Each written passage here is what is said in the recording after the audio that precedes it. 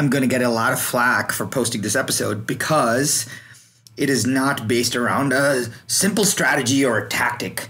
But in fact, this is the entire foundation of the conversation that I have with high-level entrepreneurs, the public company CEOs that I mentor, the founders that we've invested in, because a lot of them have come through the ranks with the skill or the tactic that they say, oh, I have this offer, I have this service, I have this product, and the market tells me I should get paid this much because that's what I offer. My offer contains all of these things, and I offer this, and I deserve more.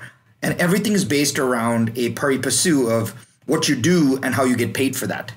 So you get paid for what you do. And I want to offer you this idea that life gets significantly more enjoyable when you can just think, when you can just hope, when you can just design your life around getting paid for who you are. That's not foo-foo. I'm going to walk you through that right now. And hopefully this little meditative state will create more love, more energy, and change the very financial bloodline of your family. And it all starts right now.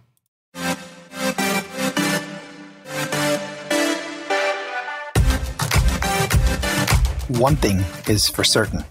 Just because it's tried and true doesn't mean it's working right now. So the big question is this: where can you learn what is working right now? The strategies, the tactics, the psychology, and the exact how-to. How to grow your business. How to blow up your personal brand and supercharge your personal growth. That is the question, and this podcast will give you the answer. My name is Sharran Srivatsaa, and welcome to Business School.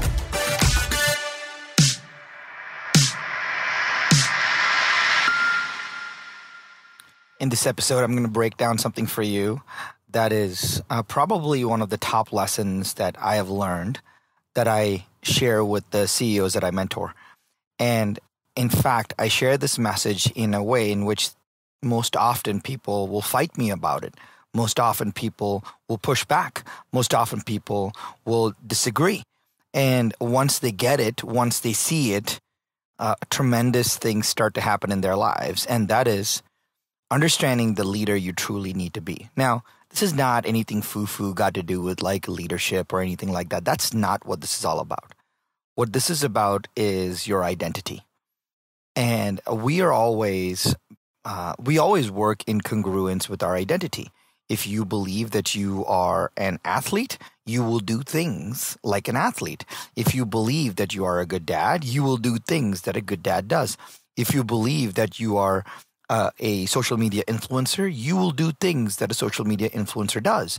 If you believe that that you are somebody, you will show up and be that person. That's just what our identities are all about. Now, here's the subtle but very interesting shift that I want to share with you. As we progress in our careers, we're all not handed success, right? Like that does not happen. We have to prove and create success. And to do that, we have to do the work. And so what happens early on in our lives is that we spend our time thinking about what to do. And so we say, well, we have to wake up early. We have to plan. We have to work hard. We have to hire great people. We have to watch cash flow. We have to. It is all about what we do. And based on what we do, we start to, with the discipline around it, with a little luck, with a little support, we start to see success. And so what happens is, logically, what we do gets tied to who we are, right? So if you're a Wall Street banker and you're putting in the long hours and you get success and you close a bunch of deals. And so what you do was putting in the long hours and working really hard, and that got you the success. So what you do becomes your identity. What you do influences who you are. And the problem is that this happens over and over and over again.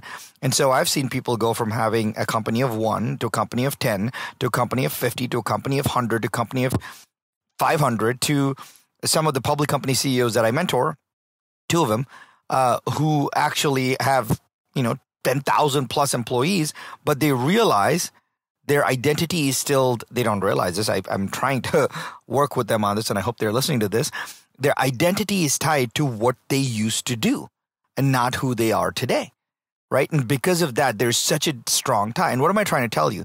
What I'm trying to tell you is, as you do more, we have to realize what we do is not who we are. Okay? What we do is not who we are. What we do is what we do. Who we are is who we are. And the greatest joy, the greatest flex, the greatest scale in how you can deploy yourself in your life and in your business comes from deeply understanding who you are. And the fastest way to understand who you are is to understand why people love you, why your childhood friends love you, why your family loves you. Your family does not love you because you brought home $1 million this month. No. Yes, your family maybe appreciate that. I'm sure mine does.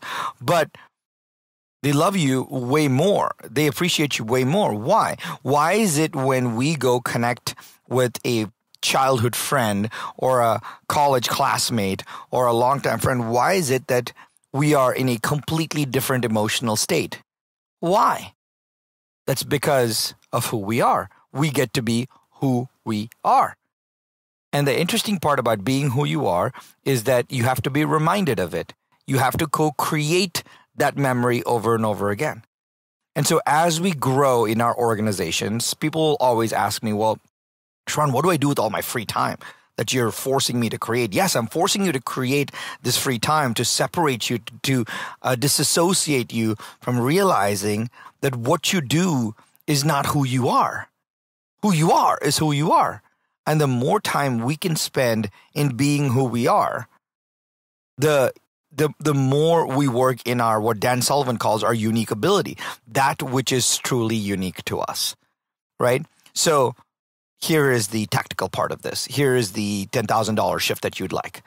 The tactical part of this, of who you are, is asking the question as you grow in the organization, as you build your company, as you grow your business, as you advise your clients, is asking the question, which is, am I doing this activity because of what I do, or am I doing this activity because of who I am? It's a tough question to answer, but I want you to answer that question. It is, am I doing this activity because of what I do, or am I doing this activity because of who I am? Because I was talking to one of the CEOs that I mentor, and she was like, "Hey, I got to write this memo," and I'm like, "Why?" She's like, "Well, because that's what I've always done." I'm like, "Well, why do you write that memo?" She's like, "Because I want to build culture." Well, why do you want to build culture?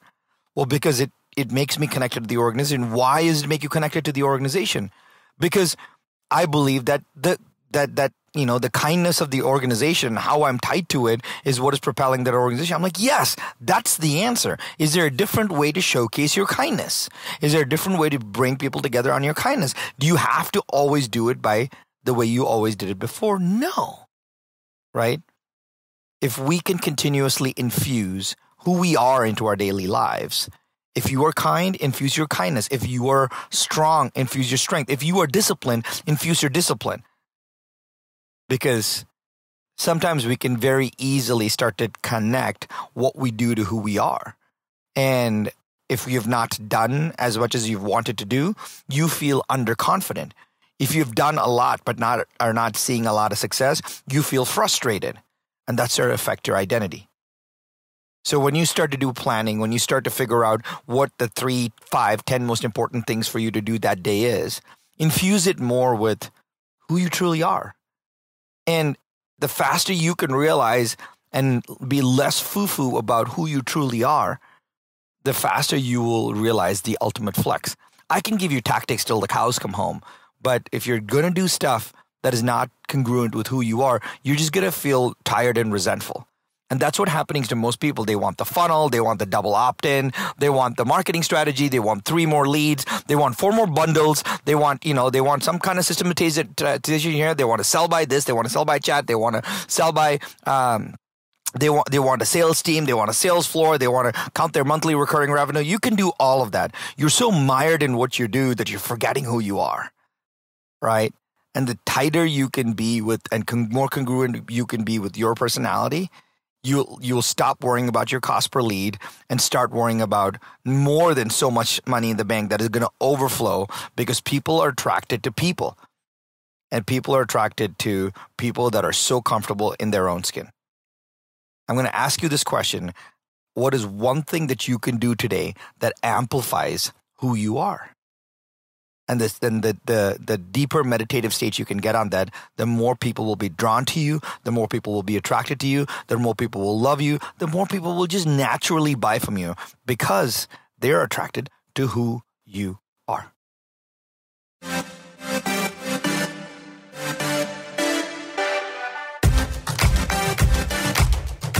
Hey, it's Sharran. I have a cool gift for you. I took some of my best ideas from the last 20 years and created a 5-day MBA. It's quick and action-packed that you can listen to on the go, just like this podcast. And I want to give it to you for free, just as a thank you for listening to the show.